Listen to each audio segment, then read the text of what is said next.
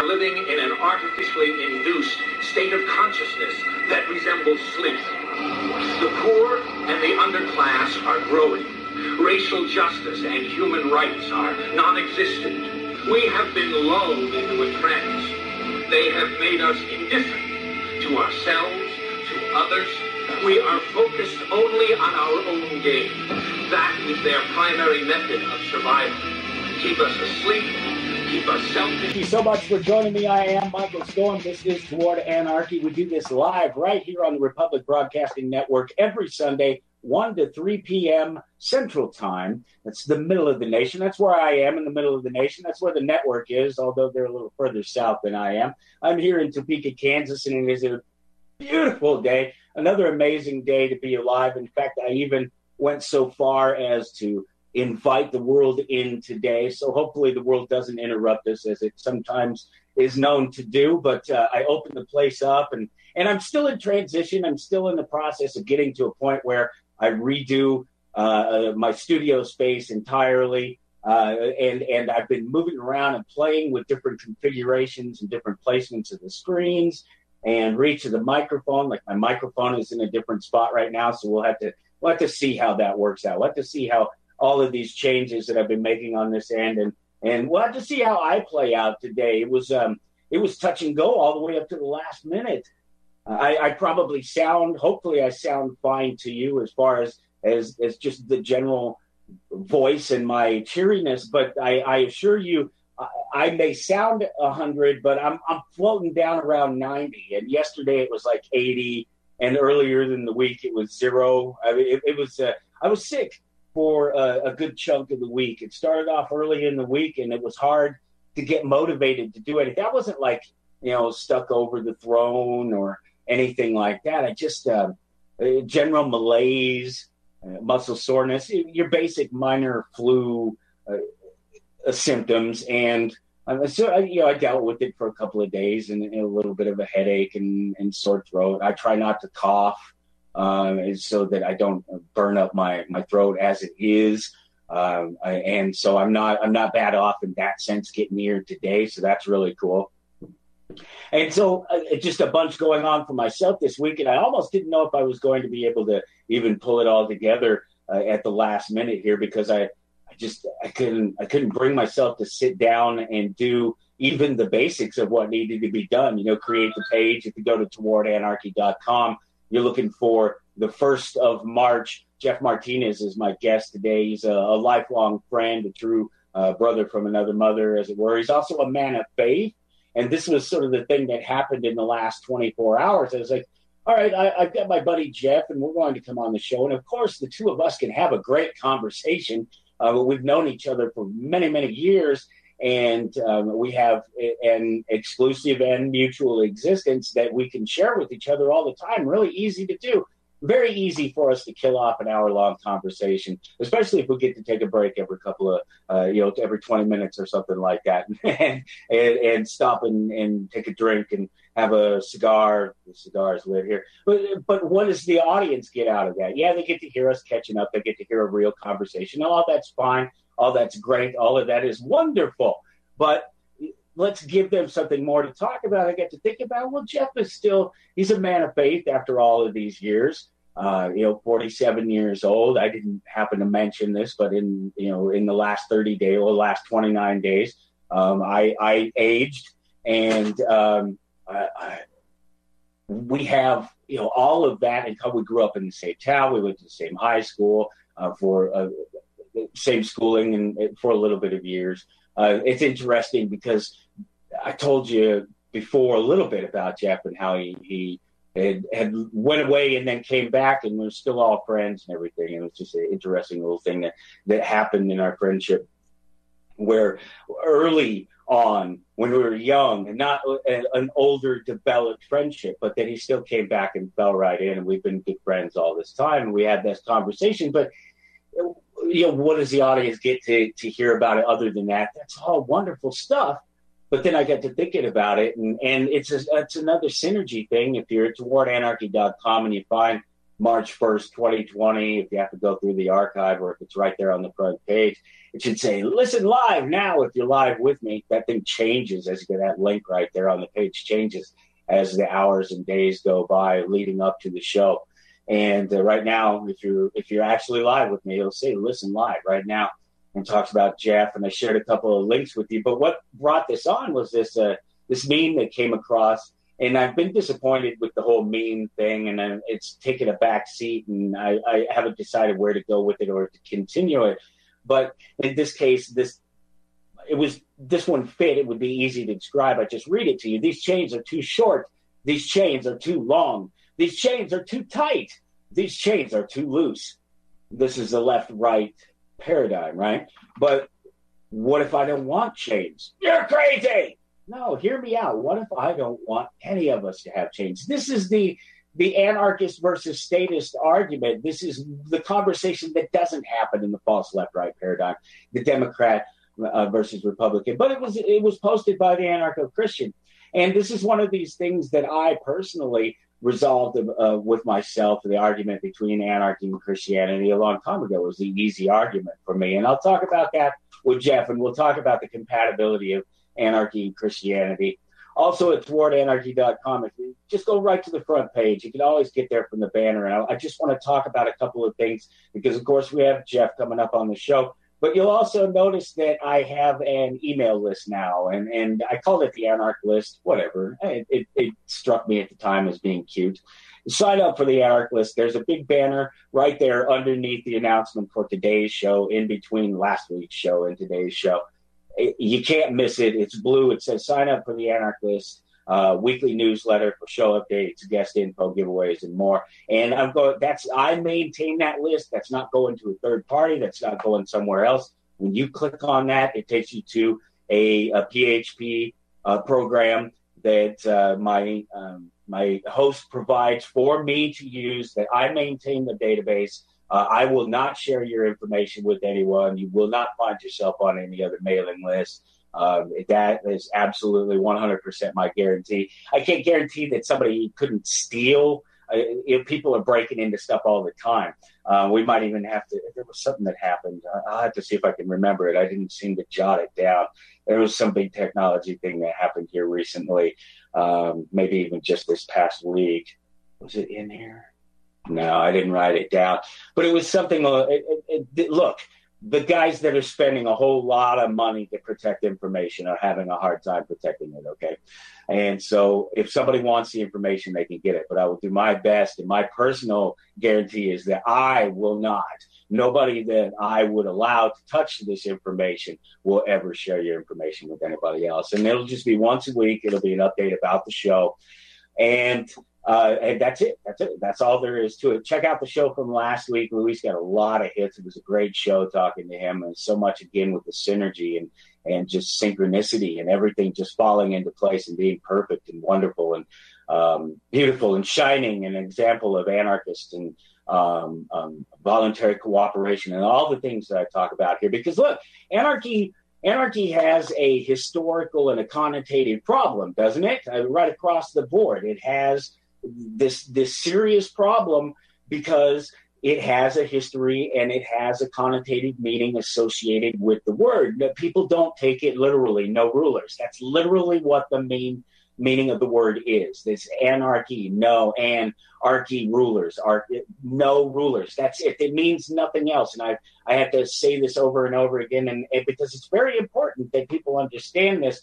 If I'm going to have this name and have my example, me and the people and the guests and the things that I do and the things that I talk about be an example, a positive example for anarchy, then I have to explain anarchy off in a positive light. And I've said how I don't want it to become just a soundbite, but I certainly have stumbled on my own feelings and my own words for what I believe anarchy is. And I believe that it's great that I'm able to share that simple idea with you. And it's that we live in anarchy daily, and that we're making every second choices and decisions to create and destroy, to love and hate the world around us.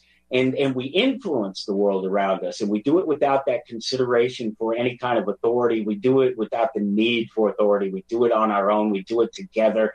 So anarchy is simply that. It's no rulers. It doesn't preclude hierarchy. It doesn't preclude Christianity. And that's the thing that I had to resolve with myself, and resolved it very quickly when the idea came to me. Christians who are anarchists who are Christian, who have a religious faith. And it's very simple. It doesn't preclude the hierarchy. It doesn't preclude rules. It just means the no rulers. And it's not going to answer all those other questions for you. You have to answer those questions yourself. Who's going to build the roads or fund the schools, or all of those things that come up whenever you talk about this? What about the warlords? Well, what about the warlords that exist now that have a legal right to kill you, and you barely have a legal right to defend yourself? At least under anarchy, even chaos, as it were, you would still have the right to defend yourself, the natural right to defend yourself. You would still have the peace on you. You would still be able to carry it. Nobody could tell you that you don't have the right to be armed and have a piece on you and defend yourself and defend your property. And nobody would be able to have a legal codified right to tell you what your property was, or that you could or couldn't have certain things or do certain things. That's anarchy for you. If you think it's anything else, then you're confused. You can't tell what I'm doing. Maybe you can. Excuse me. I knew it was going to cough a little bit. No, it gets a little dusty carrying it if you don't keep it clean and pull it out and oiled and blown off and dusted all the time. Mine is not dusty. It just the slightest little bit builds up all the time from being the fact that I carry it in my pocket. I have a pocket holster, so I could draw it right out of my pocket. It's right by my hand. I don't have to reach up into my waistband or out into a holster or anything. It's just right in my pocket where I have naturally reached all my life. It's a Security 9, new model from Ruger. It came out earlier this year or late last year, and I love it. But I have the right to carry it everywhere. And I don't care if your documents or your laws say that I can't. If it's voluntary, if this life is my life and not lived for somebody else by somebody else's rules, and I'm not talking about going crazy on people and doing whatever you want. Let me put it to you this way, okay? If I were, I heard that. If I were anyone, whether I call myself an anarchist or not, I would want the right to be able to defend myself, whether it was on paper or whether it was a reality. I would accept it as a reality. That is me. That is who I am. I believe that I have that right. And that right begins with the ability to keep and carry a firearm on my person in spite of what the governing authority says. This is all natural law. This has nothing to do with the Bill of Rights or anything like that. These ideas existed before the Bill of Rights, before this particular firearm came out. But you wouldn't think so by the way people treat it. They treat it like it's a new idea, like we shouldn't have to defend ourselves, like we shouldn't have to carry a gun. Saturday Night Live last night, John Mulaney was on, one of my favorite comedians, very, very funny man. But these guys are all guilty of it. A lot of people in the public eye are guilty of it, talking about guns, talking about rights, talking about freedom as if they're a joke, talking about politics as if it's a joke. Well, yeah, it is a joke, but it's a joke that's very, very serious, and the implications of you choosing the wrong side or giving the wrong image, depending on what side you hold or what arguments you make, is important. It makes a difference. It makes a difference in individual, real people's lives. Millions of people every year who defend themselves, and it's never heard of in the news. The police don't even talk about it. Let me explain this to you. People will stick a gun in an attacker's face and walk away with nobody hurt, nobody the worse for the wear at all, and the police will not say or do a thing about it. They won't even look for the person who had a gun, because the reality is they know. It's different if they catch you right at the time or around the time. Like if you were driving away from the scene, say somebody tries to assault you and you stick a gun in their face, they back down. I'm speaking from experience. This has happened to me. They back down. They ended. They won't be detained, so they won't wait for police so that you can defend yourself legally if you have to. They won't do it. So you walk away. He walks away. You walk away. That's the end of it. Police show up. They say, what happened? Well, they didn't catch the person with the gun. When they do catch the person with the gun, they arrest you with the gun. They assume that you're wrong. Again, I'm speaking from experience. I know both sides of the story, backwards and forwards, because I've lived it. And this is the reality of my wanting you to be able to defend yourself as an anarchist or as anyone out there. I want 325 million armed Americans, even the babies. Okay, now that's a little bit ridiculous. They can't handle it.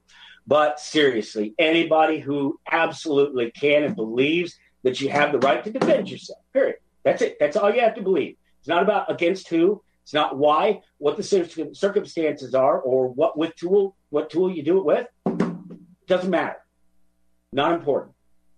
The fact is you should have that right. And as an anarchist, I believe that the Second Amendment, your documents as a statist, protect your right to do that in the face of government. And it says anytime, any place. And that government shouldn't, and they won't, again, experience. They won't even question.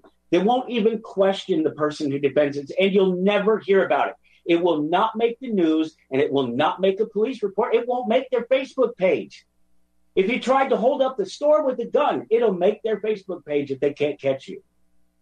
But if you stick a gun in somebody's face who is just trying to assault you, and the police show up because some third party called and said that there was somebody sticking a gun in somebody's face on the street corner somewhere, and they found the other person, and the other person said, well, yeah, and they admit, they had to, it was witnessed, that they were trying to assault the other person, the police have nothing to say. They're lucky. That individual is lucky in that circumstance, one, to be alive. That's the reality of it. You can say that I've made the wrong decision, but you can't. Because you know what? The cops carry and they kill people all the time. And they instigate. I have not done anything like that ever once in my life, and nobody has ever been harmed by my carrying a gun, ever. They've learned a lesson that they better not, that they should not, and sometimes they learn it the hard way because then they assault a cop later on in a bar and get arrested. Oh, what a clown that guy was. I told you about these stories a little bit all the time, but it's not about my stories. It's about these realities of what I believe. And that anarchy is not going to answer that question. But the statists have answered that question for you. Sure, you can have a gun within my reasons. You can protect yourself if I say it's all right, if the voters say it's all right, if somebody other than you, the person, says it's all right. That's what natural law is all about. I got to have David Horowitz back on the program. I'm talking again about natural law, and he's got a bunch of stuff going on since the last time he was on the show, and I'm really interested in as well. That's what natural law is all about. It's the consequences for not respecting other people and their property. And it's and when it comes to society and getting along in a society with rules or laws where somebody might question your defending yourself or your property, it's always supposed to be that the questioning party is doing so to ascertain the truth, not to assess a punishment. And that's what the state does. It becomes adversarial. And it's another one of these long conversations. We're going to have David Horowitz back on. Just one more thing in a long line of things that could be talked about. Listen, towardanarchy.com. Share it, like, follow, subscribe, everything that we do. If you notice, if you're an archive listener, you might be struggling right now with the archive. I'm working on the archive. The archive on the website is perfect. If you go to towardanarchy.com. I'm really, really far away, but I should be back now. I should be right up there. Where was I? Man, so much. God, I just wonder how much of that even came through, if it was even, oh gosh, frustrating. That's what happens sometimes with technology. What are you going to do? man, just a few minutes, about 5 minutes from now, Jeff Martinez, my good buddy, is going to join us. And we're just going to have a conversation, but I decided to throw in this anarchy, this Christian anarchy thing in there, and the sort of compatibility between anarchy and Christianity. Hopefully enough of what I was talking about before come across there, but let me tell you about what's going on. As always, you can follow along at towardanarchy.com. If you have to dig into the archive, it's there. Otherwise, you're looking for March 1st. It's Jeff Martinez is my guest. Sign up for the newsletter, the Anarchist, right up there to know more about the show. But if you scroll down just a little bit further on the front page there, just at towardanarchy.com, there's the little upcoming blurb. Next week, Tony Z and Axel of Immortal Sins. We're going to listen to some great heavy metal, progressive rock, just amazing music next week, and have a great conversation with Tony and Axel. Then on the 15th, educator, announcer John Berlew. That's another special conversation for myself because John is if you've been following the show, he was one of my college educators. And so it'll be fun to have him on the show after years and years of not talking to him, but being connected. And still we share a lot of things in common. So it's going to be a really interesting show for us to catch up and just talk about. I want to get sort of honest impressions of myself and school from him, everything that we did back then. Now, all these years later, you experienced it with my conversation with Ronnie Phillips. If you heard that, or if you want to go into the archive and find that particular conversation from last month, it was a great conversation. Just catching up like that with somebody who you hadn't talked to in years and years, and still managing to even throw in some important information and topics, as I always try to do, just a little bit. Some days I'm feeling better at it than others. I know last Sunday it must have been early in my sickness that I had this past week, because I felt it last week being sort of just kind of blah at that day. But there we are. So towardanarchy.com, and click on today's date this time, and you're looking for March 1st. Because it is March 1st, 2020, and Jeff Martinez is going to be my guest. But I shared a couple of other links up there. The U.S. military promises to use artificial intelligence only for good.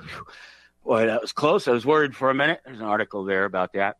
Also, what is Christian anarchism? And then I apologize if this takes you to some particular school of thought versus a general place, but I think it's a launching point, because this is a particular political theological movement called Christian anarchism. Started, I don't know, was that Dave? Is it the same guy that I got the quote from? It's amazing, the synergy. This Dave Andrews, the quote that I came up with this week: Jesus Christ was the supreme example of authentic anarchy, the creative, nonviolent anarchist par excellence, working not from the top down, from the bottom up with the poor and the poorest of the poor, to empower people, enable them to realize their potential as men and women made in the images of God. And that's by Dave Andrews. And as always, and it's the same with that link that I shared before that to the Christian anarchism. These links, these retweets, these quotes, whatever they are, I share them with the understanding that you're going to use them to learn, not that you think that I mean for you to accept them at face value, or that I even accept them. They're tools for learning. I get annoyed at this internet thing and this idea that you can't. They do it to the anti-vaxxer movement all the time.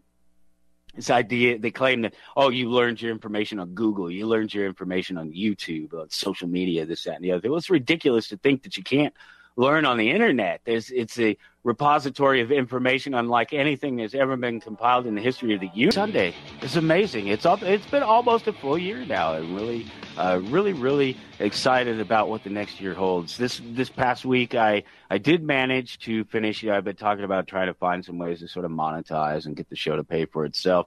There's a few $100 a year minimum that need to be invested to keep the website going and some things like that. And oh,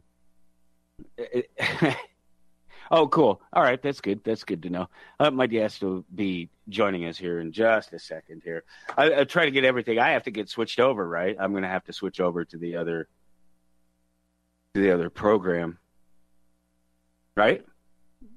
No? Okay. I thought. Okay. I thought. Oh, all right. I did not understand that that's what was going to happen. Oh, well, that's even better because I thought that I was going to have to leave this thing. And after we already had a little issue with it, what are you going to do? What did you say? What did David say? Tech sucks. If it were not a means to an end, I'd be fishing instead. Yeah, right. That's the way it goes, man. That's just the way it goes. Sometimes it doesn't, push the wrong button or something like that. But that's cool. All right. So go to towardanarchy.com. Click on today's date. It's March 1st. If you have to go through the archive, remember to like, share. You got to follow, subscribe, all those different things wherever you're listening to. I started to tell you just a little bit earlier that you might have some trouble with the archives if you're listening on like iHeartRadio or iTunes or places like that. It seemed like iTunes itself was fine, but like the web version of iTunes didn't seem to. It's got the right information, but they don't want to play. It's really frustrating. It's a technical thing that I will have to take out some of my frustrations later in the show, but I want to get to my guest. Jeff Martinez is a good friend of mine. Many, many years. I'd have to do the math to try and figure it out. And then I'd probably be wrong because I just aged, like I said. And so I'm getting older and my memory's worse. And I come up with a million excuses to just not remember exactly when it was that we met or how long we've known each other. We've known each other almost all of our lives, certainly since we were young children. And we have very similar things in common. We have different things in common, and thought it would be interesting to bring him into a conversation that you could hear like I've done before with some of these people that I know, with my father, with my brother, and some interesting conversations that we've had in the past. But this particular one lacked anything. It's not like Jeff and I don't know each other like my father and I don't know each other.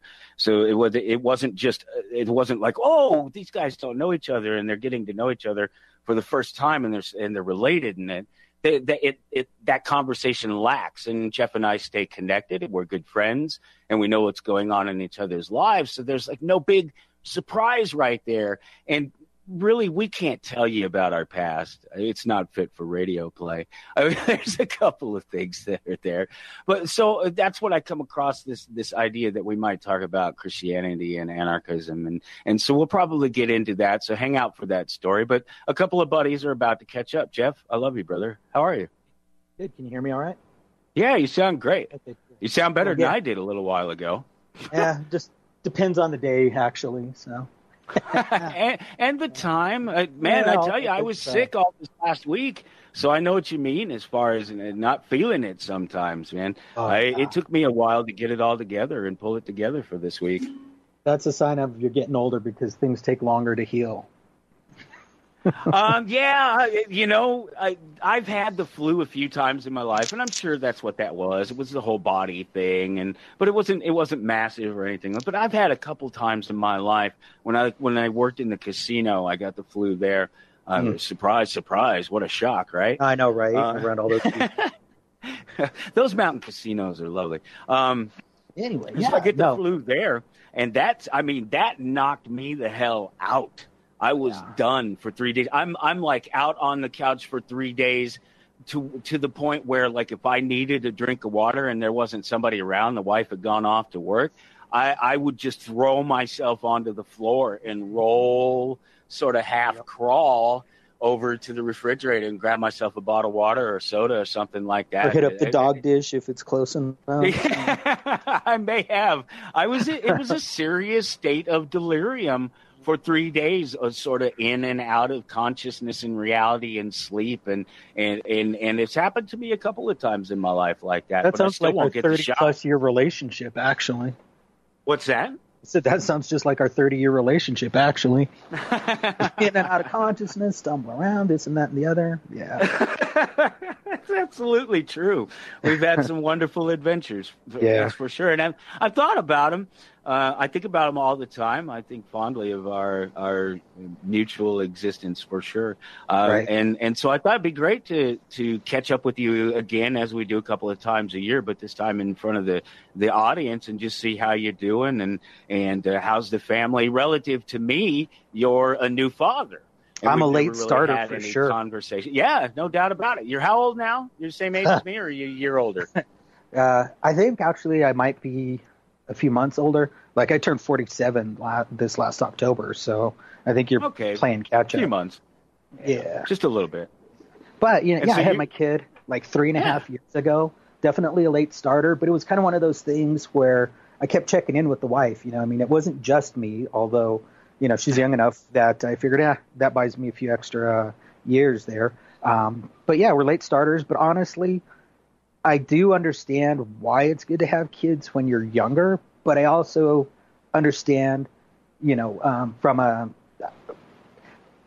more mature level where, you know, I don't overreact to things like I would if I was in my 20s or maybe even my 30s. You know, I bring kind of a view where, oh, that's a kid. That's what they do. They're kind of like pets sometimes. They poop on the floor, pee on the floor, sometimes eat things off the floor. You know, I mean, I bring a twisted sense of humor to life in general. But yeah, you know what? I'm having a ball. I'm loving it. He's total daddy's boy. And I like to say I'm the fun one. The wife's the authoritarian, but you know what? It's the coolest thing, man. that's great. Yeah, I mean, you were always suited to the father thing for sure. Any of the kids that were running around in our group, and our group is pretty extensive, even though there's only a few of us in the friend group. Our families are pretty big. Right. Yeah, so there's a lot of kids been running around all these years, and you always were suited to the dad position for sure, no question about it. Just like Eric, but he still doesn't have one. Yeah, well, he is a big kid. Well, kind of like all of us, right? but we're all big kids. Yeah. Oh yeah. Like I say, what's that old adage? Growing old is mandatory, but growing up is optional. I think this group of friends like Eric, we definitely exemplify that. Oh yeah, no question about it. No, we've all definitely grown and matured, and it's interesting because we're all very different. All the four of us in that core right there are all very different individuals. We've all led very different lifestyles and path lives, but yet we're all still very much the same individuals. We have no problem falling right back into who we are when we are together. Even if we are different people separately. Yep, exactly. And that's one of those things. It's a good, bad thing because we're also good influencers on each other. And I know that the joke was that you guys always like to pull the Jedi mind trick, like, in high school. Hey, Jeff, let's go to breakfast instead of, first hour class. I'm like, oh, man, I can't. And you're like, come on, you want to go? And I'm like, yeah, all right, let's go. We had to do it. We had to get you to come. You were the one who always had a car. Some of us that's had the cars, other thing. But you always had a car. Oh, yeah. And in retrospect, I totally get that. But on the flip side, that also helped me get close to you guys. We've had our fair share of adventures and everything in between. So, it was kind of a means to a positive end.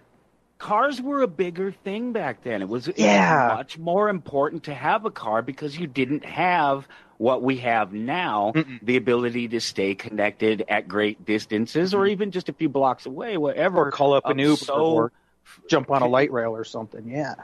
Yeah, and have to actually go across town or something like that. Or then, your parents whiskey away off to Vegas for a couple of years in the middle of the night one day.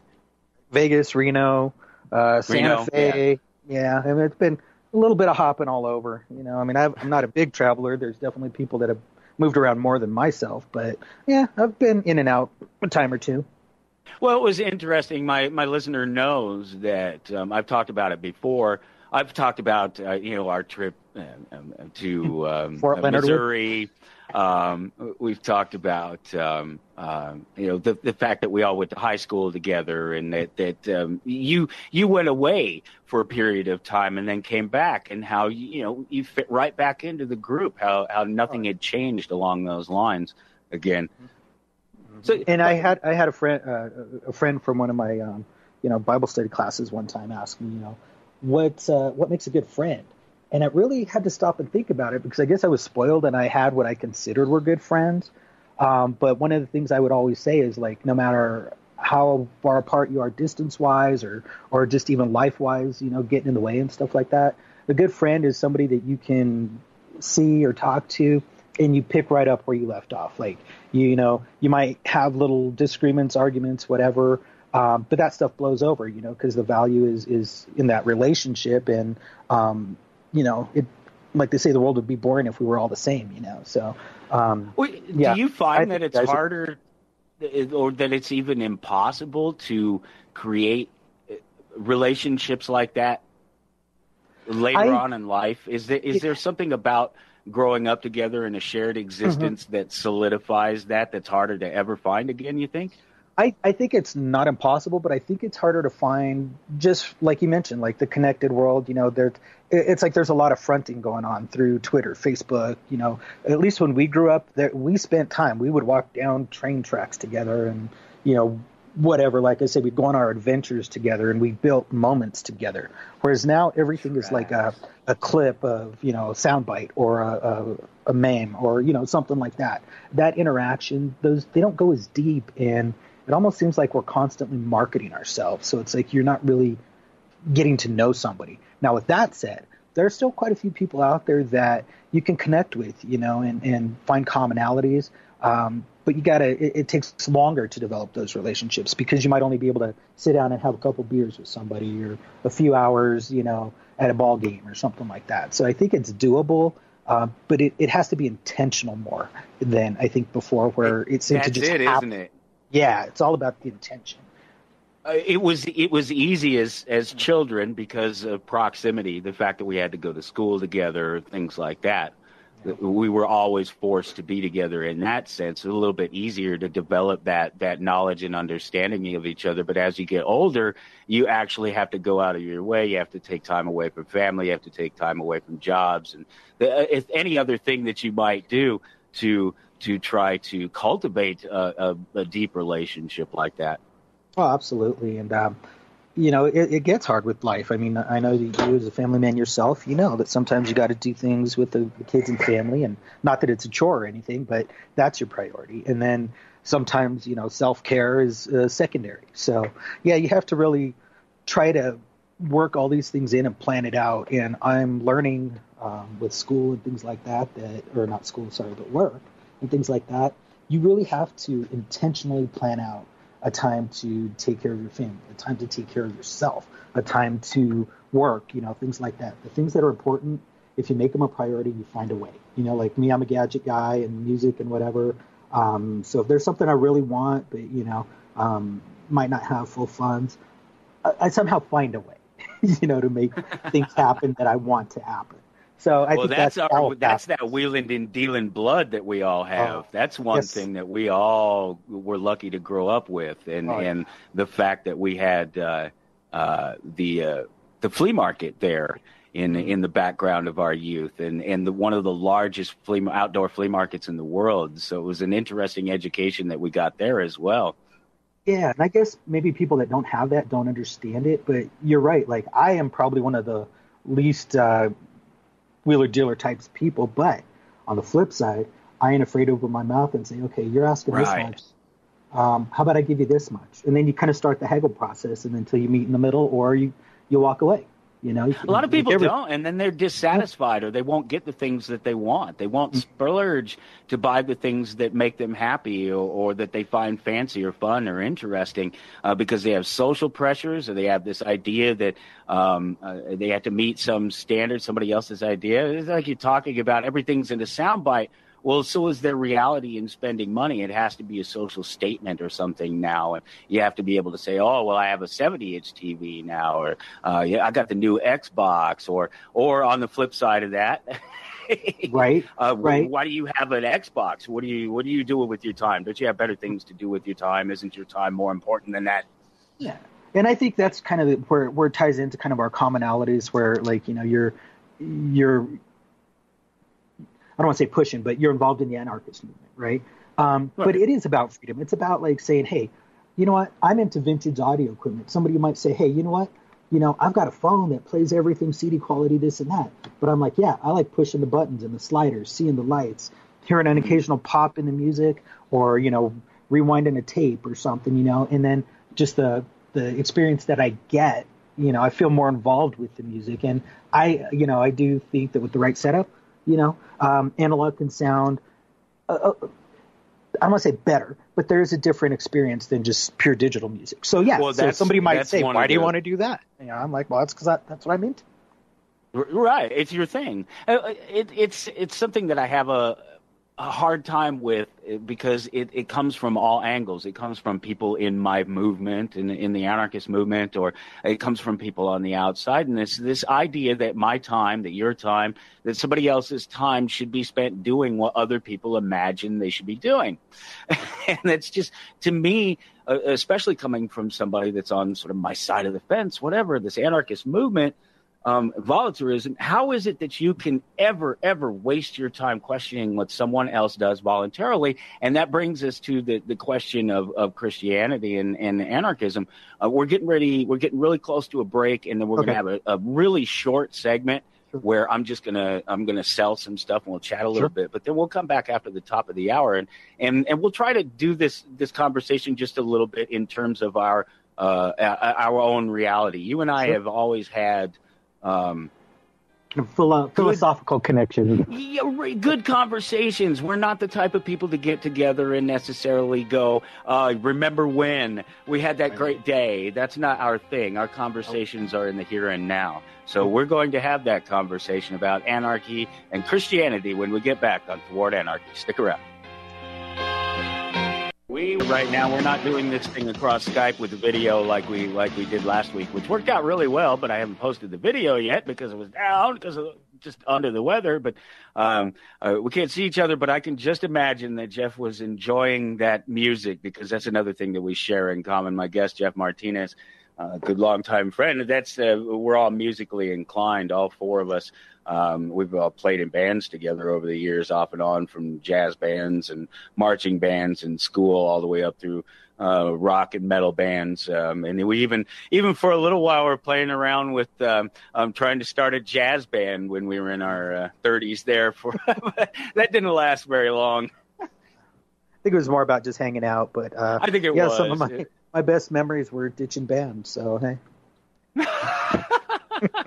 Oh, and we had such an amazing teacher. We had an amazing array of teachers over the years in music, didn't we?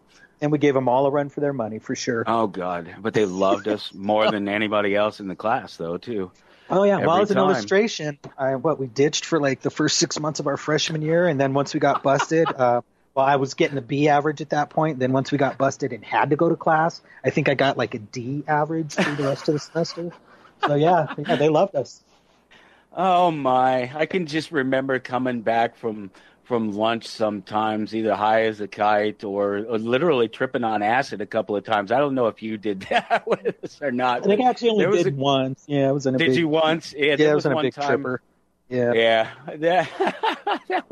That was quite the day, in that, because that was one of those times when it seemed like everybody was doing it, right? It wasn't just trying us. It. They were all trying it for the first time. Yeah. Like, a lot of people hated high school, but I loved it because even people outside of our social group, we still had a lot of friends or history from middle school and grade school that were still in class with us. So, there was that one friend of ours or mutual acquaintance that she was sitting in class. Who knows? Maybe it was the same day hanging out with you guys.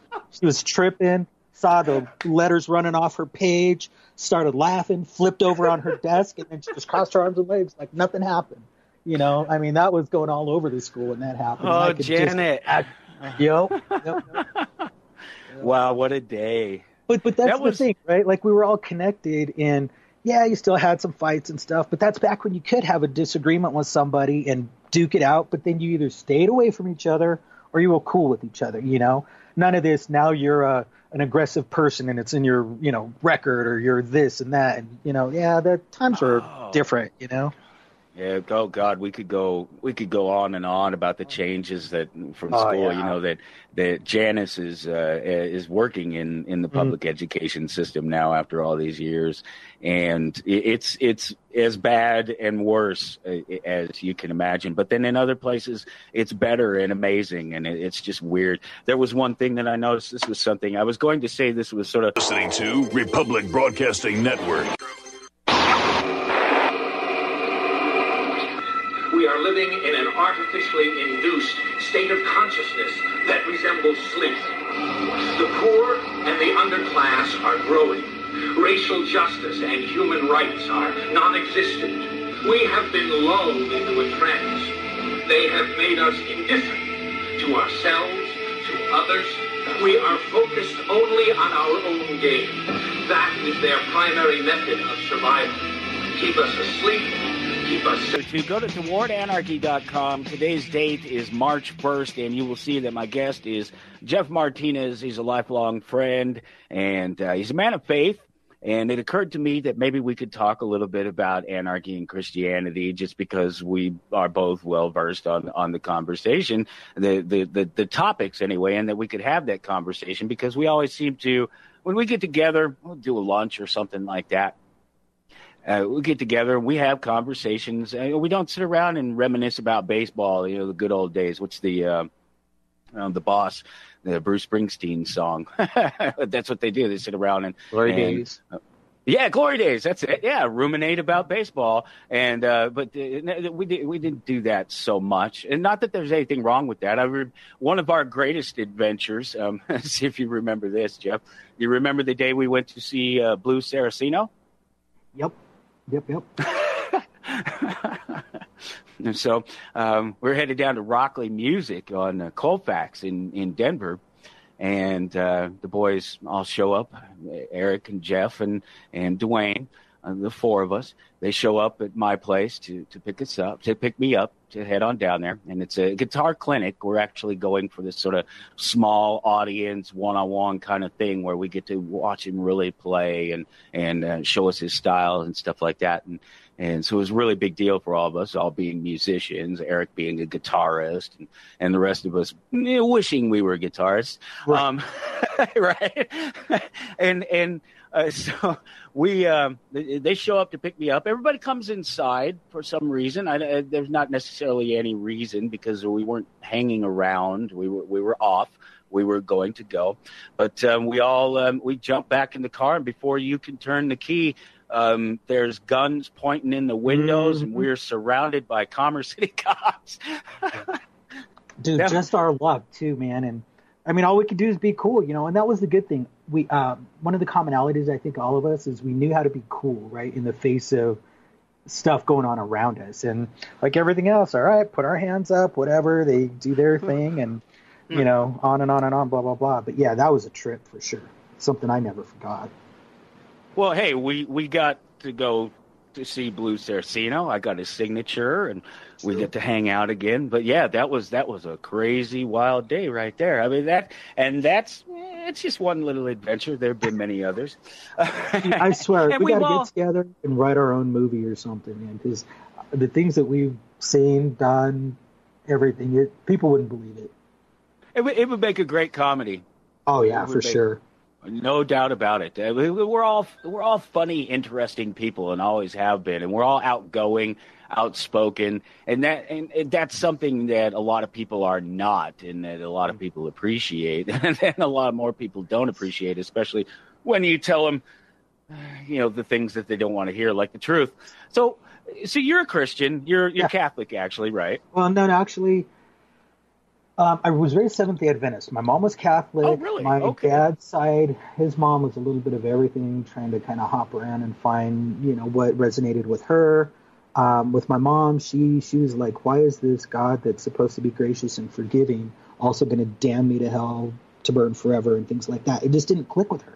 So, I'll try to keep it brief, but famous last words. But it was one of those things where one of my uncles saw that there was this, Seventh-day Adventist church having kind of a end of days sermon, what the Bible was talking about and all that going on. So they all started going, and they actually liked that it was a very practical, Bible-driven, not some guy telling me with fire and brimstone what he thinks or anything like that. It was just pointing to Scripture. But they also told them, find out for yourself, right? Don't be spoon-fed. And the Bible talks about that as well. Don't just sit there and have some guy in a pulpit or somewhere telling you what to do. Find out for yourself, and kind of getting back to your comment about the truth.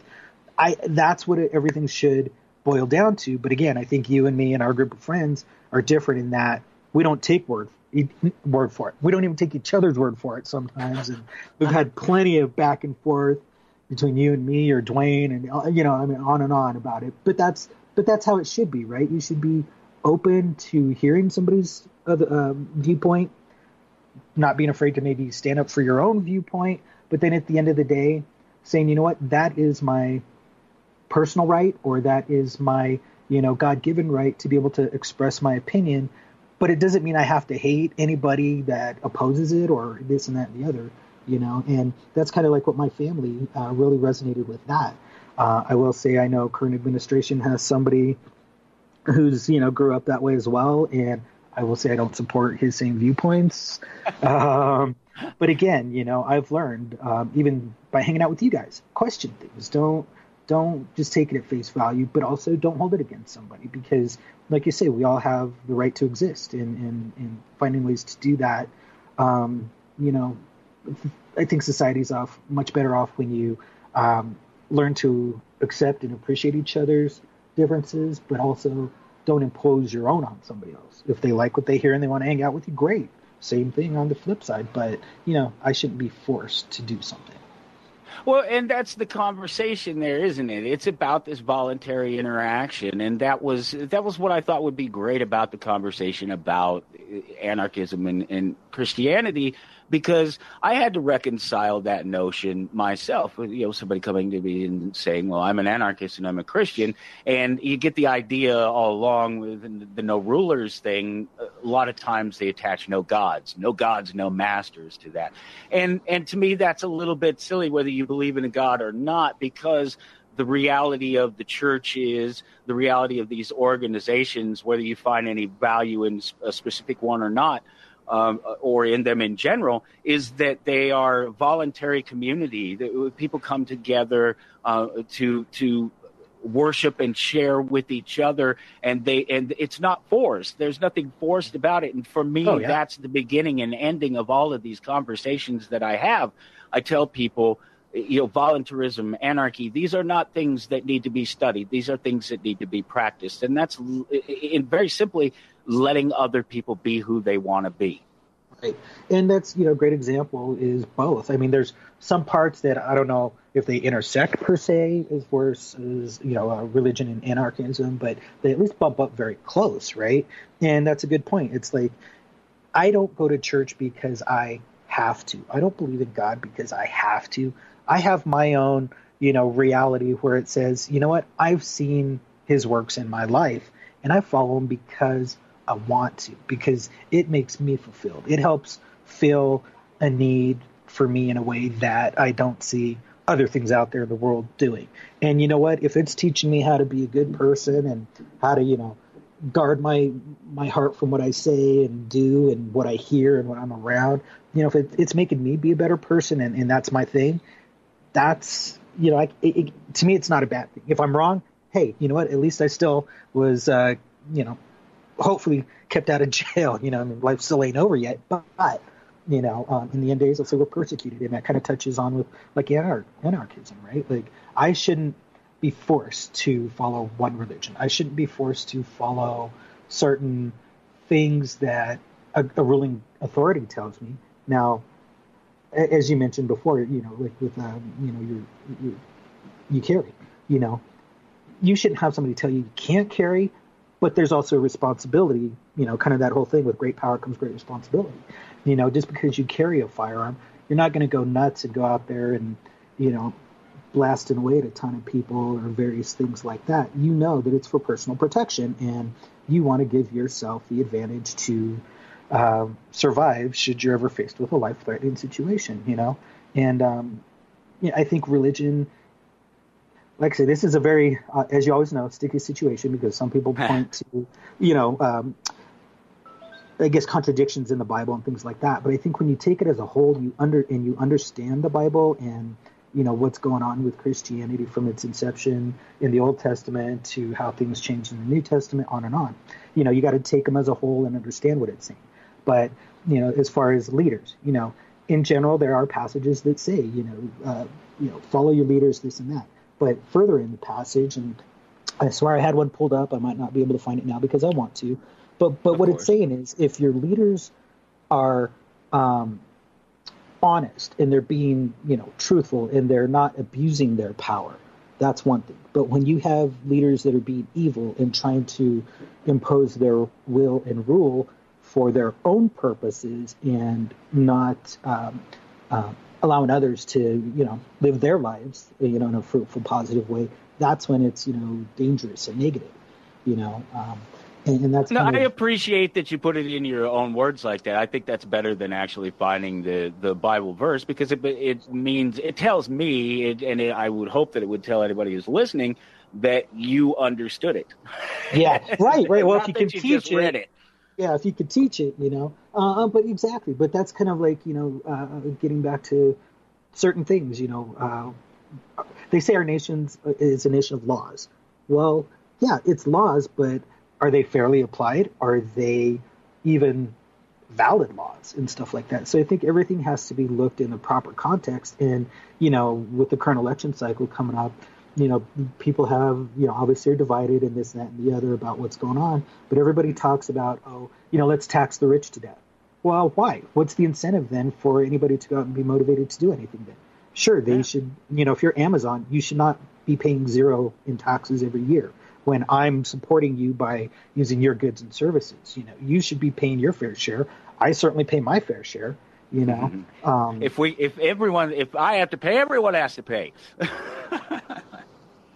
Right. No, it's absolutely, it's a fair argument, and here's the reason why, because it goes deeper than that, because people will try to scratch that argument on the surface and say, well, it's not valid, but it is valid because there's a deeper conversation underneath the way our economy and the way taxation was supposed to be set up and who was supposed to pay the bills. The idea is that we, the people out here, this is our land. We could use it any way we wanted to, and that we allowed corporations and we allowed government to conduct business within and within our property. That's the way it was originally framed. Just because it's upside down now doesn't mean that it wasn't supposed to work that way. No, and I agree completely, because my take on it is it's kind of one of those things, right? You let the fox in the hen house, it's hard to get them out. And so you let, special interest groups, you let, all these other things infiltrate our political system, and it is no longer our political system. It's a corporate political system for whoever has the most money can, direct things the way they want. And it's just hard, I struggle with, who to vote for, like many people do, because at the end of the day, they're both playing the same game. It's just from different sides of the coin, a different angle. So, you got to kind of take those things in consideration when you're trying to figure out who to vote for, or, maybe not, but I prefer to vote. And obviously your religion makes some sort of statement in it, because you have a man in office, as you said, that claims that he is a religious man, but that you personally don't support the things that he does. I mean, no, he doesn't says. It doesn't point to what I know the Bible says a Christian should carry themselves. Right. There's a passage that says, what comes out of your mouth is a reflection of your heart. And I will say, just because I'm Christian doesn't mean I'm without my faults or anything, because, again, Bible says it's not the people that are well that seek help. It's the people that are sick that need help that seek help.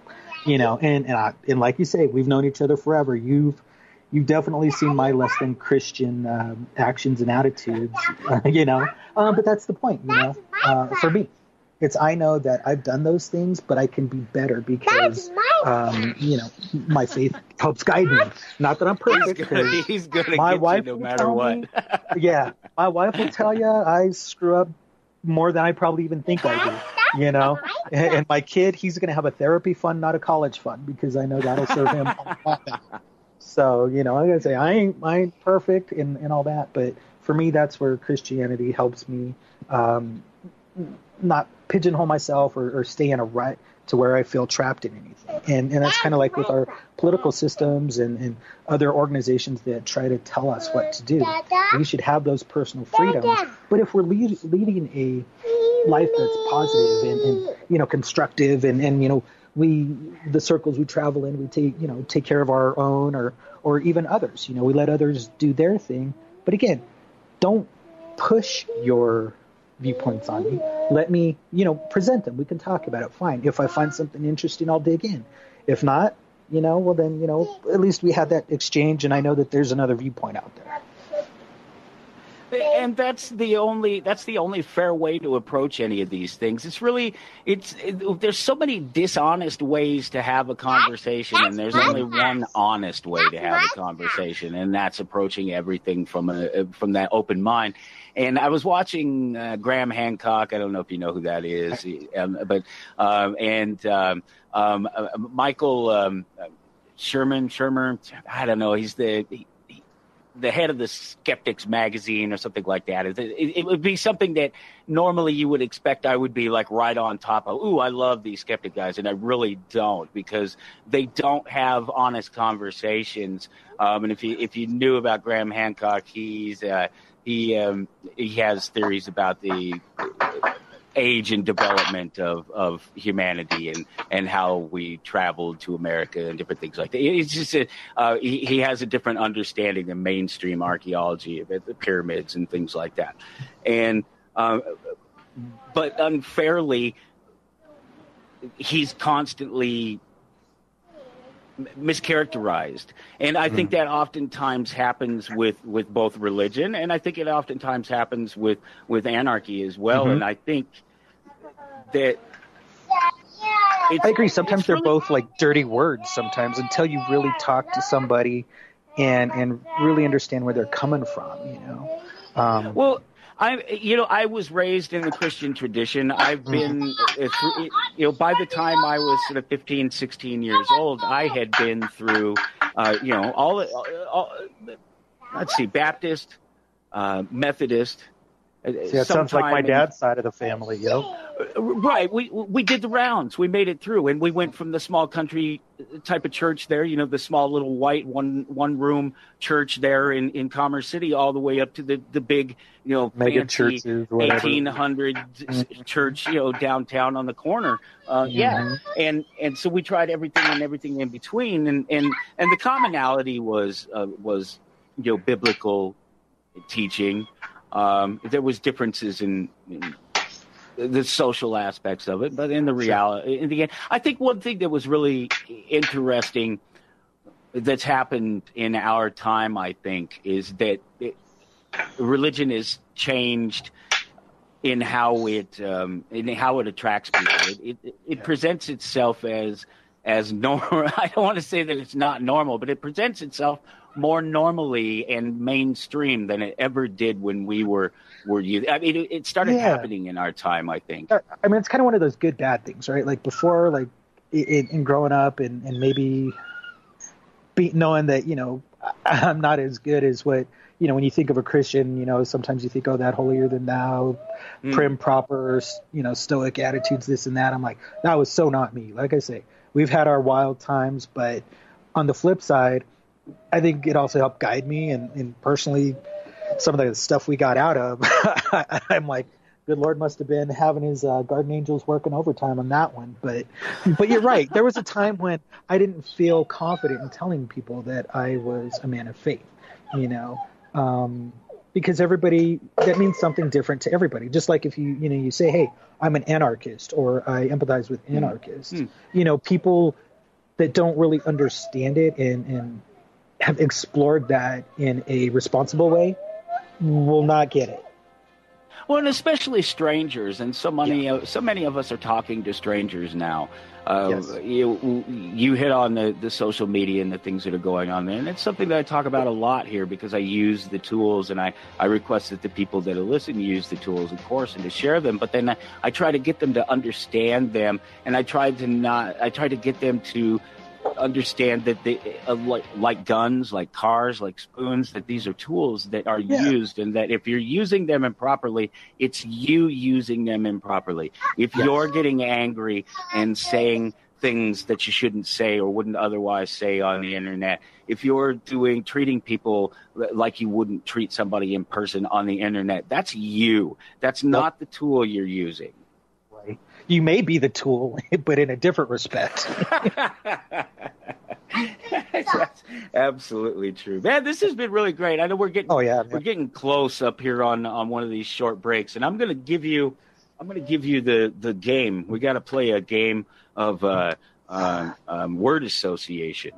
All right, here comes my social anxiety a little bit, but all right, let's go. Yeah, we'll see. I don't know, because I don't know how often you think about these things, but I know that you're a well thought out man, so I think they value. So when we get back from the break, Jeff, you've got to figure it out by just listening and figuring out your own way instead of somebody else's way. That's the way. I've been having this fantastic conversation with my buddy Jeff Martinez. Go to towardanarchy.com. It's March 1st. That's the date you're looking for. And as always, you can follow along there. And unfortunately, our time is almost up here, but that means that we get to have a little bit of fun and play some word association. So I'm going to ask Jeff the same questions I ask all my anarchist friends. And so they're real simple. It's just one-word questions and just word association, whatever comes to mind. Just an honest answer, whatever you think when I say the word. So the first word is voting. Are you there? Can you hear me? Yeah, I hear you. There you go. I was just saying responsible or responsibility. Okay, that's interesting. That's a long conversation right there because there's some truth to it. It depends on your point of view. And that's what's interesting about these words and the way I ask them and what I don't know, the ideas that I'm forming behind them is try to get everybody's different perspective of these things to find the commonality, somewhere in there between the people who, I might call statist and the people who are anarchists and non-voters and things like that. Somewhere in there has to be moral and reasonable and legal and vocabulary grounds on which to stand. Oh, yeah. Like you say, I mean, everything, kind of has, at least when I look at things, there's more to it than just on the surface. It is. It's more simple than word association. And that's sort of the game in doing this is to whether people have thought about it. And a word like that, a response like that tells me that you have thought about it a little bit. So, all right. So let's continue with the rest of them, though, so we don't get bogged down in it. Because we could do it all day long. Right. I know. It's easy to talk to you. Free market. Opportunity. Oh, that's beautiful. How about borders? Borders. I'm trying to get a knee jerk. I don't really have a thought on that. His Martinez. But that also can be a hidden meaning in itself and not apparent. Well, let me ask you the next word, and let me. You can make your decision. Property. Okay. So that's separate from borders. Right. Like my right. Oh, okay. I got you. I didn't hear it. I thought you said that you were confirming, right? That's a right. Oh, sorry. Yeah, like my right. Yeah. I guess I'm trying to keep it to a one-word response. I guess I can keep. Oh no, don't feel. I tried to do that before. I tried to get the one-word response, and it's not. It's not enough. Yeah, it really isn't. We don't necessarily have to go, into the deeper conversation on each one. We can't. We're almost out of time. But, I know, right? There's no reason to limit ourselves to the one word. That's what I found. Okay. So how about money? Trade. Where's my dad? Trade. And by that I mean you have to have a system of barter. Maybe barter is what I should. Yeah. Well, no. You're probably right. This is probably one of those things, and it's this longer conversation that we have on the show all the time. It's one of those things that you don't necessarily think about because it's a tool. You just use it. But then that's how you have to think about it. It is a tool. Money is just a tool, and it's in how you use it. That's where the power really is. Mm-hmm. And who controls it? That's the conversation, of course. And how about this one? This one's always tricky for law-abiding citizens. Police. Black or white, and by that I mean again, it's not a racial thing. It's more of, again, they're tools to be used, and sometimes they're used for good, but a lot of times they're not used for good. Maybe I need to change that question, and maybe I need to ask people and get them to think about this when they leave. And instead of asking police, maybe I should ask policing, to get them to think about what it is that police do as opposed to seeing the uniform and the badge and the authority and all that. No, I think that would be a good one because, I was thinking like the individual. That's a big thing that I run up against, and I always try.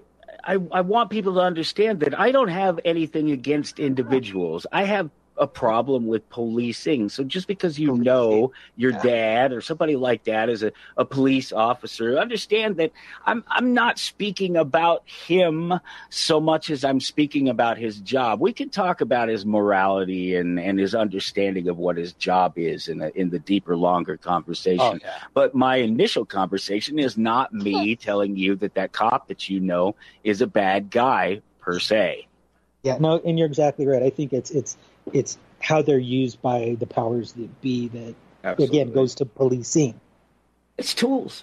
It's all about tools, and all these things are tools. And then I guess that's the reason I have this conversation, because this is a show about anarchy, and people think that when the conversation is about anarchy, that anarchy answers all those questions. It doesn't.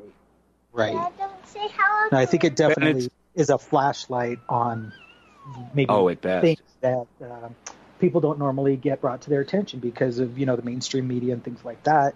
I do believe that they're just selling time in between commercials, so they sensationalize and dramatize things. I think it's proven over and over again. I don't think there's any question that it's for them. Maybe once a long time ago. Listen, brother, it's been great. I got to go. I will catch up with you a little bit later, all right? Sounds good, man. We'll talk to you later. Thank you. Take care. We'll be right back on Toward Anarchy. And I don't know if I've been good enough about making it clear. Is that something that you understand when I talk about police? That I don't mean individuals, that I'm talking about what they do. We can have the deeper, longer conversation about the morality and their understanding of what they do, but I'm going to come down on the side initially that in a lot of cases they don't really understand, that they are like most people, that they have been raised within this system and that they've been programmed by birth to accept authority, that they don't question it. I told you about this before. My good friend and mentor, Ken Riggs, he used to drive around the city of Denver all the time with a bumper sticker on the back of his Lincoln, big old beautiful Lincoln, and it's a question of authority. And of course, that's the statement out of the Nuremberg trials, right? We were doing what we were told. Well, that's not an excuse. You need to question authority. And I remember the Denver police pulling him over and telling him that he needed to take that off his car because gangs had acquired that terminology, that question of authority thing, the anarchist gangs in question. And that cop just did not understand what it meant at all to question authority. And I believe that that's the case, that the police don't understand. Why would they? Most people don't. It takes I wish I knew what it was. I wish there was just one thing that I could point to and go, wow, that's what made me. But there's not. Even though I was who I am now a long, long time ago, as you can tell from the conversations that I have with my friends, and there are more of them coming up, because they go so well. That was an amazing conversation. I don't know I don't know what you were listening to, but I was listening to that conversation and I was having a great time. So it just says that I am who I think I am, and I've always been who I think I am. And so I don't know what that is. There's some biology. There's some rearing in there. I've been raised to be this person that I am, and I was raised without a father figure for most of my youth. And the one that did come along wasn't real great. There's all of these different things in there that could be little bitty factors or anything. But the reality is it's just me. It's what I've read. What I've watched, what I've seen, what I believe, and I'll be honest that it has to be based in that Christian sense of morality because I was raised in that. But How far does that go? Again, you take what you need out of it and what makes it work for you, because it's for you. It's not for anyone else. It's about you. It's about personal. And I will continue to say this until I'm blue in the face, that it doesn't matter, that whatever you're doing, you're probably okay. There's probably nothing wrong with you if you're not hurting other people or damaging their property. And if you're doing those things knowingly, there's something wrong with you. You're scum.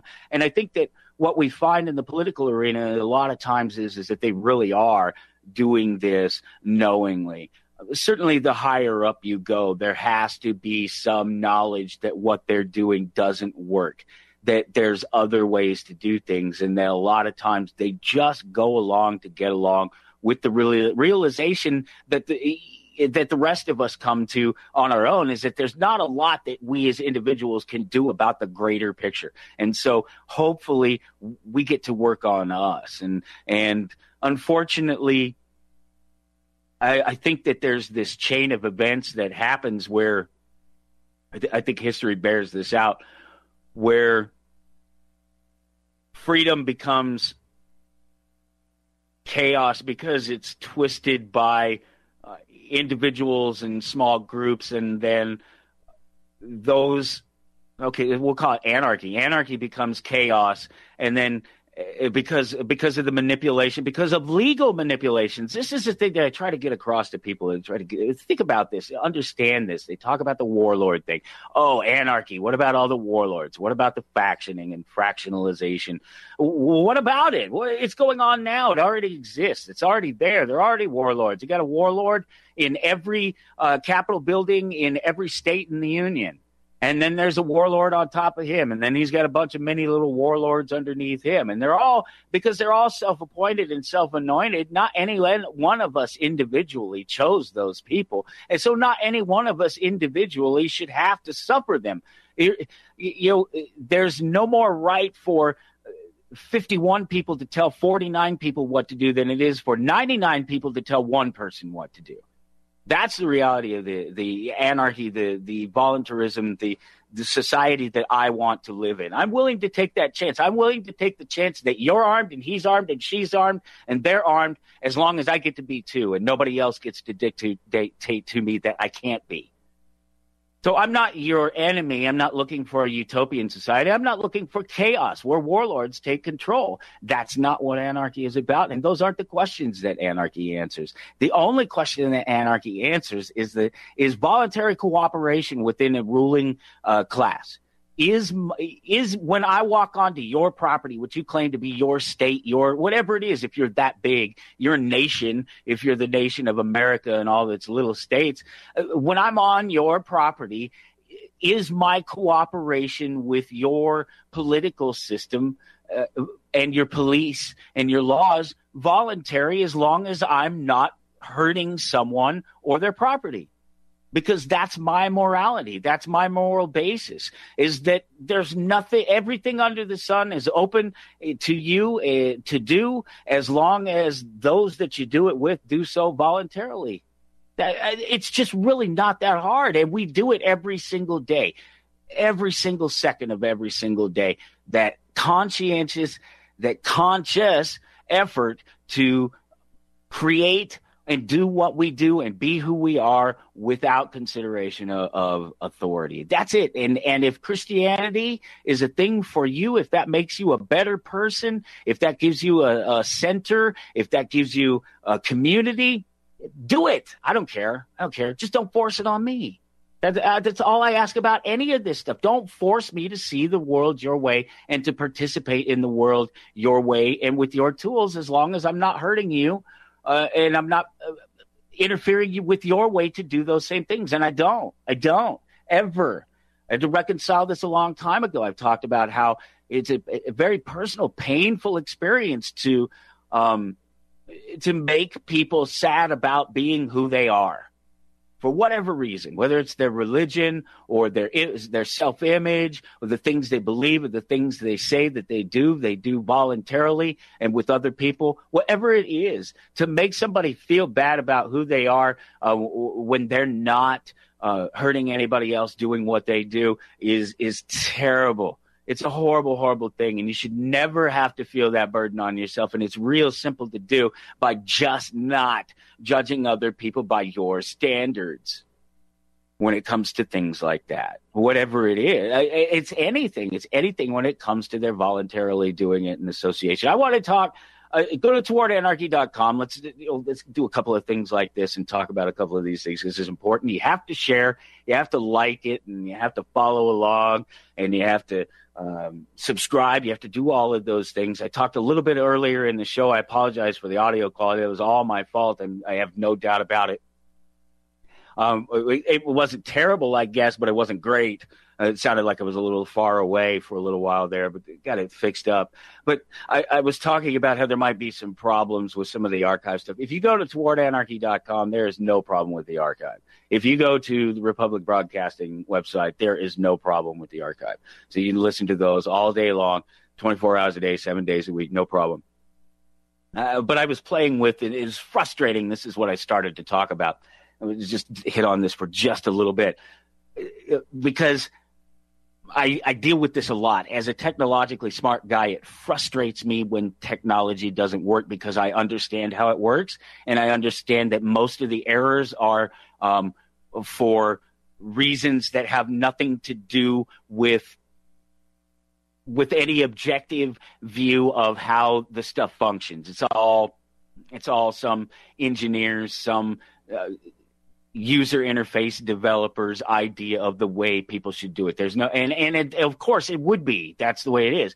But it's very frustrating when it's something simple, when something happens to me like this, that I've gone through it with Pandora, with them ignoring that my files work with every other streamer, with iTunes, with iHeartRadio, with Stitcher, with TuneIn, with Spreaker, with Spotify, with all of these places it works, and you're going to tell me that it doesn't work with you? No, I'm sorry, but you suck, Pandora, and that's the reality of it. And your technical service sucks because there's no way that I can have these technologies working like that. You can see how I get a little bit upset about this. Because it's not right. There's no way I'm the first person to do it. There's some kind of gatekeeping going on that might have to do with the fact that there's anarchy in the name of the website that's serving up the file. I don't know. I can't get past them. I can't get past, and it's not worth my effort to do it. That's the reality of it. I don't care if they don't have my stuff on their platform. I have my stuff on my platform. Everybody else gets it as a courtesy. That's the way it works. And thankfully, I have a network to send it out over. Thanks to Ken and John and everybody, Kevin, all these people that make stuff happen to the network that I can't even begin to name them all. That's the reality of that. No, it's really important that right now, if you're having to deal with something, if you do listen on Spotify or something like that, and you come across a file that's messed up, I'm figuring it out on this end, even though I shouldn't have to, even though it's functioning in different places. Like if you go to iTunes proper, if you pull up the iTunes app, there's no problem listening to the files. They work perfectly. But in other places, they're not. And it's even more frustrating because you can, in those places that they're not working, I look right at it and go, it's got the information that is associated with the current file. How is it possibly not working? And there's no reason for it. What is the point of me hosting a file that has this information on my server that contains all the links, the point, and all the data for each file, to the name of the show, the date, and the picture for for Toward Anarchy, and all this stuff is there, and it's all showing up, and it's all perfect, but you're not playing the file, the actual file that it points to. Everything else is correct, but the file is not. And I have the file on my server that you're getting that information from. How is that even possible? Can anybody explain that to me? I don't care who it is. Send me an email, towardanarchy@outlook.com. Send me an email, or better yet, join the email list and communicate with me when I send you an email from that once a week. If you go to towardanarchy.com, it's right there underneath today's show, whatever it is. If it's March 1st, you see Jeff Martinez. If it's the future, you see something else. But right under it should be a banner that says sign up for the Anarchlist weekly newsletter for show updates and guest info, giveaways, and more. And that's the idea. I'm trying to find ways to monetize the show. I created a pair of sneakers this week that I'm thinking about offering. They like tennis shoes, Italian leather, nice high top shoe with my own sort of colors and logo and things on it. And I can go even further with it. There's different styles of shoes and things that I can offer, but they're kind of expensive when you think about it, just on the face. If you roll back just a little bit, I haven't done this yet, and I'm trying to decide if I will, because we have to get a commitment of orders before they'll actually go into production. They're handmade Italian leather, made in Italy, shipped to you free. Anywhere in the United States or the UK or the EU. Those are two different places now, in case you didn't know. Ridiculous orders. I just get signed up for the email list, and I'll send you some emails, and you can keep up with each show. And I just have so much going on, and I almost broke down this week. I was sick, but I still won't get the shot. That's not going to happen. I saw somewhere people talking about the coronavirus, and they're saying one of the things that they suggested was that you get the flu shot. What the hell for? What's that going to do? It has nothing to do with it. They're two different things. They have completely different characteristics. It's just ridiculous that's the solution. I mean, I guess I could say there was something positive about the fact that it was after wash your hands that they suggested that, but and keep your hands away from your mouth. But I still managed to catch a few things that happened this week, and I did manage to watch an amazing show because it happened before I think I was really down. Jojo Rabbit came out on Blu-ray and hit the red box this past week. And it was one that I thought it looked funny from the previews, and I wanted to see it. And if you haven't seen anything about Jojo Rabbit, it's about a young boy in about 1945 Germany, somewhere right around in there. And he's, he buys into the whole Nazi propaganda and everything. I mean, so much to the point that his best friend, his imaginary best friend, is actually Hitler himself. And it's just this hilariously, and it trust me, I'm not making light of the situation or anyone that happened to have been through that or understands the history of it and what happened in World War II. And I don't believe that the author was either in any sense of the word. But I believe that it takes some talent to write a book and then create a story or a movie out of it that makes people laugh in the backdrop of World War II Germany. A kid that buys into it, parents that I don't want to give it all away, but there's Jews around and there's influence and there's learning and there's understanding, but it's hilarious. Oh my God. I just laughed so much, and I laugh quite a bit, but, and this thing about me not sharing with you any movies or anything recently over the last few weeks, it's not that I'm not watching anything or that there's not any of that entertainment stuff going on, because I'm always entertaining myself in the background. I'm not 100% serious all the time. I'm actually very much most of the time happy and having fun. I watch it in like Netflix, and not everybody has Netflix. We got to come back and wrap up the show. I can't believe it is already that close, but we'll be right back on Toward Anarchy. Unfortunately, time continues, or fortunately, I don't know. I guess it depends on your point of view. Some people don't want time to continue. Some people just want to see chaos reign. And the rest of us, we want to live in anarchy, whether you realize it or not. TowardAnarchy.com. Next week, March 8th, Tony Z and Axel of Immortal Sin. It's rock and roll. It's heavy metal. It's amazing. It's voluntarist. It's a great conversation. It's another great conversation. March 15th, educator, announcer, friend of mine, my personal educator, John Berlew will join the show. And it's just, again, I expect another amazing conversation. Maybe I'm just imagining it. I don't know. I think the number of listeners and the fact that it grows every week and the number of people who visit the website every week says something different. March 22nd, Robert Long, the custom carver. Well, guess what? Robert Long is a friend of mine, but he also has this amazing, cool business that he's starting up. And I've told you just in passing about these keychains that I have. I don't have my keys. They're over there. Can't reach them. It's amazing little keychains that he's done. Just simple little stuff, but he does like tile, custom tile and custom wood carving. He has these cool little machines and toys, and we'll talk to him about all that. And plus, we'll be catching up because he's a personal friend of mine. We haven't talked on the phone in a while. It's been a couple of years at least since the last time I talked to him. Just another friend from back in the day, maybe not as far back in the day as some of the people that I talked to, but certainly from my youth. And just another person that sees another side of me and sees another side of the world and is somebody that I'm interested to pick up. Just a couple of things to mention that I saw this week, and because I wanted to make this a point, because you notice I kept saying it a couple of times through the show that I'm still not going to get the shot, and that's even after one U.S. death from the coronavirus has been confirmed. And it sounded like this person was probably not in good health, just reading in passing. And that's nothing.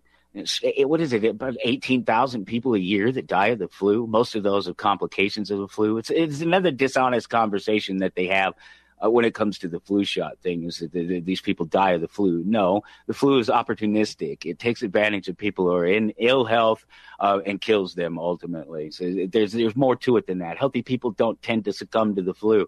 I'm living proof of it a few times in my life, including this last week. My wife is living proof of it because she has whatever I had, and she's pretty sure she got it from one of her kids at the school. And that's one of the worst things about these public schools, these little germy, spready thingies. But what's the alternative? Not going around other people, right? Protect yourself. You think the shot's important? You take it. Just don't try to make me take it. That's what's important in that conversation. Next week, you have to join me because I'll be talking to Tony Z and Axel of Immortal Sin. Take care until then. It's Toward Anarchy.